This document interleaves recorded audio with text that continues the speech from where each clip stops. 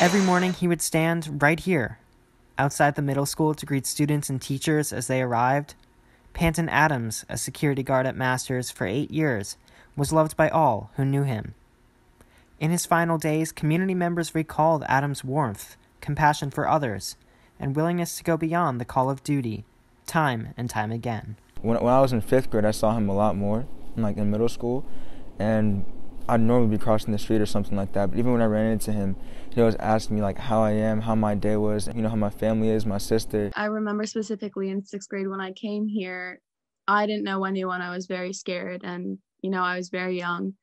And I just remember getting off the bus and he just said hi to me. And, I didn't really know how friendly Masters was at that point, and just hearing him be like, hello, what's your name? And making an effort to, I guess, learn my name and, see me. And from then on, he said hello to me, every single day after I got off the bus. The one for me that I keep coming back to is his interactions with my daughter. And I can remember we'd kind of be walking down the path away from the cafeteria, and he would stop and he would play a mini game of hide and seek, like every time. So he would like hide in the bushes, or he'd go behind a tree, and my daughter would get so excited to be like, where is he? And look for him every day. And, he wasn't there every single day, but in those moments for me, I saw a connection that he didn't have to stop his day to do that with my child, but he did. There was a true grace and kind of beauty in the way that he cared for people in the most sort of gentle, such a gentle spirit. He didn't just know your name. He noticed all sorts of details about people. And that was his superpower. Originally from Jamaica, Adams served the Dobbs Ferry community for over 20 years, working at Children's Village and Mercy College prior to joining Masters in 2013. His colleagues on the security team say his favorite part of the job was interacting with the students. He's always worked with the middle school, and one time he told me the reason why is because when you work with the middle school, you get to see the kids grow into the high school area. Security guard Kirsten Lloyd said Panton would always brighten up team meetings with his sense of humor. She admired his commitment to helping others on and off the job. He's taught me a lot. He's helped me outside of this, with my outside career, or, learning how to just do the best of my job. But Panton's awesome. Like, it's just like to see how he is with everybody and how much care and love he has. Somebody will need help with a package, and Panton will put it in a car and literally walk like 6 flights to give you, no matter how heavy it is.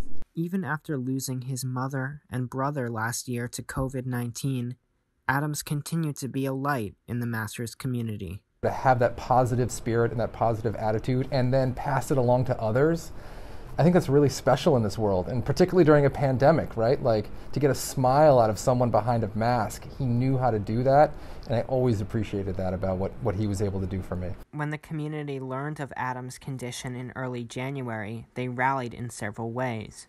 Dana Goyne, the daughter of science teacher Elizabeth Merrill, started a GoFundMe that has raised over $40,000 for the family. This has just been such an amazing way that people have shown that they really do care about their community. We did not anticipate that it would get this much traction, which is amazing and really kind of a testament to the person that Panton is and his presence here on campus. I can count on you.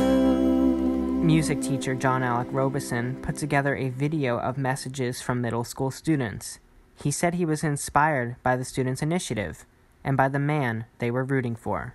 To me, he personifies what we mean by being a power for good.